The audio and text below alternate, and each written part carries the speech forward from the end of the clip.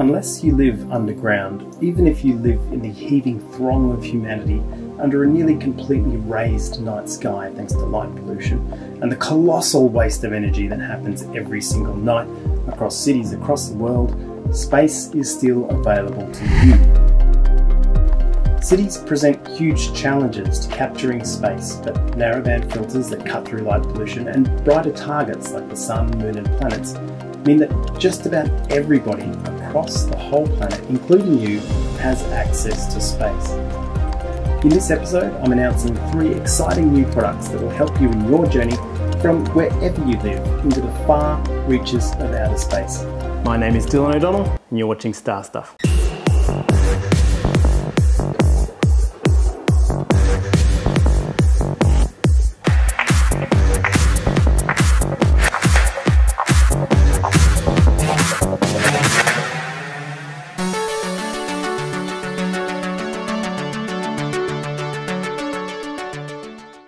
G'day, Dylan O'Donnell here from the Byron Bay Observatory.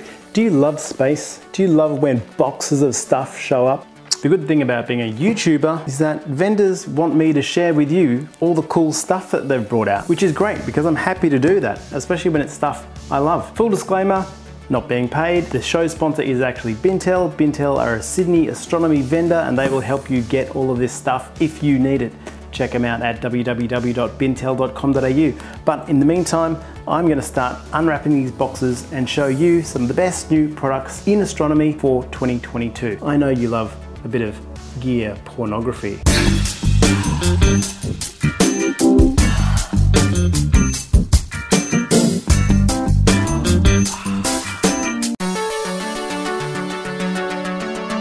Okay, the first cab off the rank is the QHY533M, the hotly anticipated mono version of the IMX533 sensor from Sony. And it's been hotly anticipated because I think this is potentially the 1600mm killer. And I say that not only because this is a 14-bit camera, but because of the price point, which makes this one of the best cameras that you can get in that price range. But what's really interesting is the chip itself. With a lot of astro, we've been very used to having kind of rectangular shaped chips, which is fairly natural for most cameras. But you'll notice on this one that the aspect ratio is actually perfectly square. So all that vignetting that you normally crop off lazily in your images, this chip does that for you, because you can just center that square in the center of your image circle and you should have less vignetting on the corners.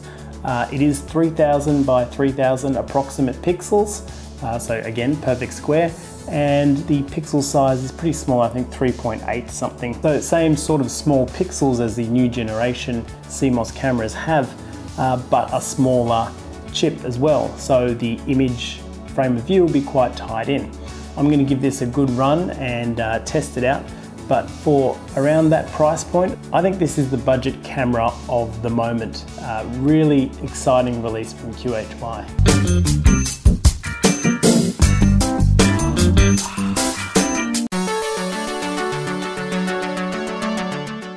Okay, next up is a product I'm super excited about it. I didn't even know this was launched. I didn't hear anything about it, but I've been sent this fantastic dew heater ring for Celestron telescopes, Schmidt-Cassegrains or RASAs. This dew heater is a ring that sits right over the front glass of your OTA, so it looks really clean. You're not going to have any bands stretched around the OTA or anything like that. It's going to have the Celestron branding right up the top. It's going to look like a normal telescope, but it all plugs in to a dew controller. Now the dew controller is really interesting because it has a thermistor inside and a humidity sensor that will detect changes in the temperature and humidity so that you're only running that dew control as you need it. And if you're like me in the past, you've run outside to the telescope when you notice your HFR numbers are getting a little low, the stars are getting a little bit bloated, and you shine a torch down the top of your telescope and you see that it's all fogged up. And then you grab the nearest hairdryer and give it a bit of a blow off. That stuff's super annoying, especially if you're trying to automate your process or you just want to have a hassle-free run over a night time. Having an automated system here where the fog and the dew can be removed from the glass without you really having to do anything is a really, truly good upgrade for your equipment. And the fact that it's so tightly integrated into the Celestron setup makes this a perfect thing for my scope. I'll be installing this 11-inch dew heater ring, and I have an 8 here as well. They come in all sorts of different sizes for whatever sort of Celestron telescope you have. So well done, Celestron. Again, this is something I'm going to be using.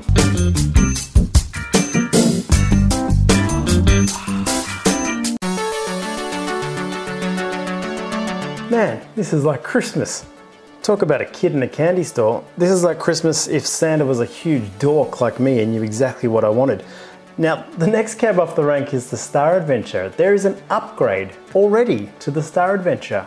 It's called the Star Adventurer GTI, and the cool thing about this, it now includes the one thing that Star Adventure has been missing this whole time, which is go-to functionality. This can be connected to a SynScan hand controller right on the body here, so you can use a hand controller for go-tos, which makes things a lot easier. You can get the tripod separately. They've sent me this EvoGuide 50 ED guide scope by the looks of it, and this little tri-pier attachment to go on the tripod, which is super cool. You'll have all the features of the polar alignment built into the hand controller. Super handy for us here in the Southern Hemisphere. We don't have a pole star, so we can't use the polar scope and stuff like that. So having the hand controller here makes a huge difference to us. How cool is this? This took me about 5 minutes to set up. I haven't even read the instructions yet. So let me show you the changes here.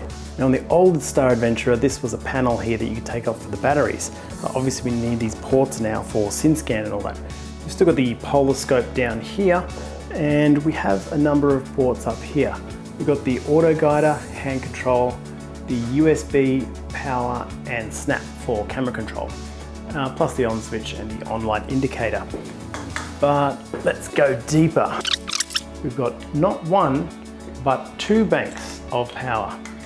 This is twice as many batteries as they had last time. Expect more from me on all 3 of these products shortly. I'll do some more in-depth videos about each of them. I just wanted to introduce you guys to 3 of the newest, most exciting products out there in astronomy for this year. Winter's coming up here in Australia, so we've got Milky Way season coming up. This will be perfect for that.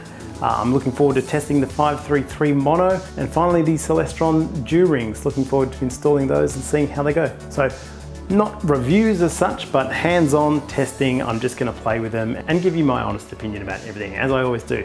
Anyway, you've been watching Star Stuff. My name is Dylan O'Donnell. Remember, everything is meaningless and we're all going to die.